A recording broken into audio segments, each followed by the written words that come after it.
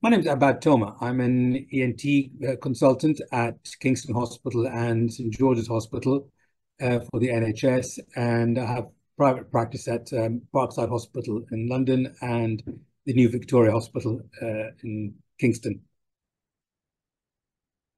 And I divide my work between the NHS and the private, um, performing both sort of clinics in all hospitals and operating all the hospitals as well. Um, I always liked it, even from university. It's the beauty of it is that you specialize in a particular area where you can have better control over it. And from within ENT, it's such a wide range, and I tend to subspecialize into the nose or the rhinology side of it. So when you start training, you have the options of having to do with the whole range of ENT. And as you become more and more progressive into your training and into your work, I developed a particular interest in noses and sinuses. And with that, I introduced basically working both within the nose to deal with sinus surgery, but also the outside of the nose when it comes to rhinoplasty. And that way, it gives me the option, if you like, of controlling both the inside and the outside of the nose. So I find it very, very rewarding that way. What also helps is the fact in ENT, not everything you do or not everybody you see needs an operation. So part of your work is dealing with patients medically and conservatively, while some patients require surgery. So you get to see both sides of the treatment. It also attracts both children who need simple things such as tonsils, and then adults or middle-aged people or whatever who need sinus surgery and other sort of quality of life type of procedures.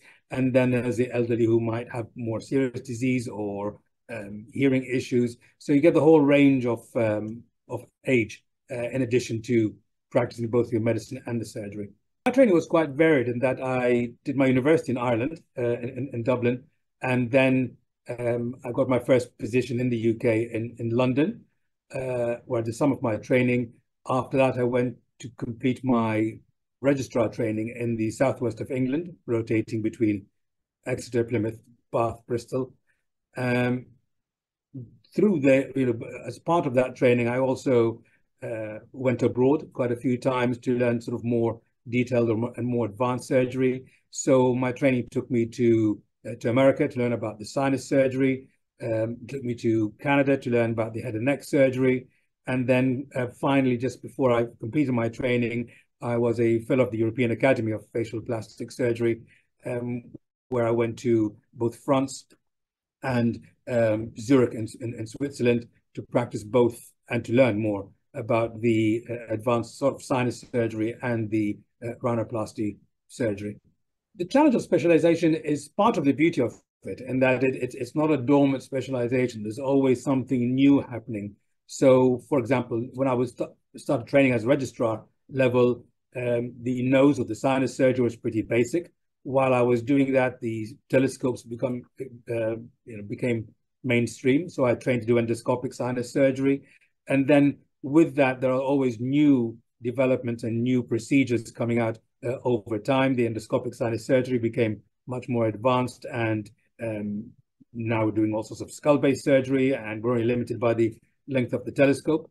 So there's always new equipment coming out. In other disciplines, which my main work is with noses, but there's also new developments in ear surgery and cochlear implants and cancer surgery. And in addition to that, progress in the medical side of it as well. As I mentioned before, in that a lot of our practice is providing medicines to patients and treating them conservatively. And even with that, there's been a lot of progress.